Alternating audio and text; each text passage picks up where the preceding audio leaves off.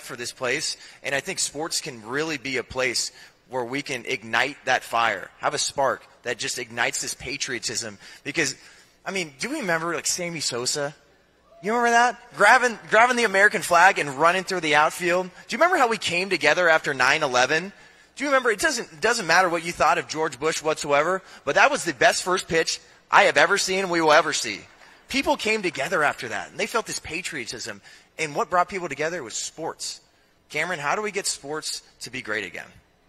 Well, what I like about sports, I mean, I think the key is just ignore the distractions. I mean, that's one thing that draws me to the mountains, and you talked about, you know, the challenges out on the mountains, is there's no distractions out there. If you're distracted, you're not going to be successful on the hunt.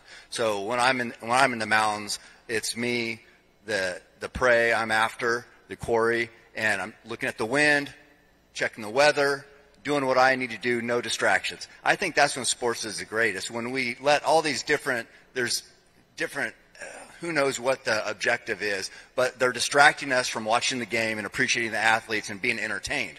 I think we just need to get back, eliminate the distractions, appreciate incredible athletes like these guys here. This is Charlie Kirk, founder and CEO of Turning Point USA. If you liked this video, be sure to subscribe to our YouTube channel at Turning Point USA.